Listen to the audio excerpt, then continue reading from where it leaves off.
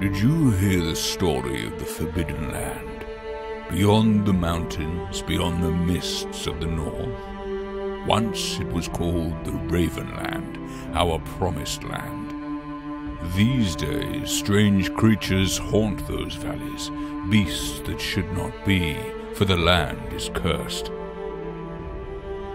Once Zygofer the Spellbinder was one of us, leading the passage through the mountains.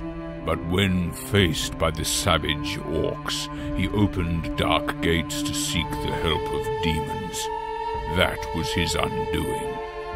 Zygofer turned on us and placed himself on the throne of the Ravenland, his daughter, Terenia, by his side. To keep their vile corruption from spreading, our king built a great wall across the mountain pass and forbade all to ever speak of what had happened. Since that day, the Spellbinder's domain is known as the Forbidden Land. It is said that the Demon King and his daughter still rule there, terrorizing the human folks who still live north of the wall. Yet, not all is lost, for in the Forbidden Land there are those who defy the Demon King and his daughter.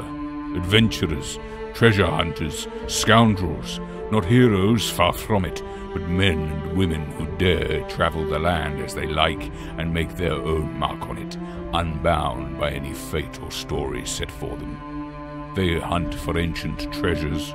They fight whomever get in their way. They build a new world for themselves on the ruins of old. They are the raiders of the Forbidden Land.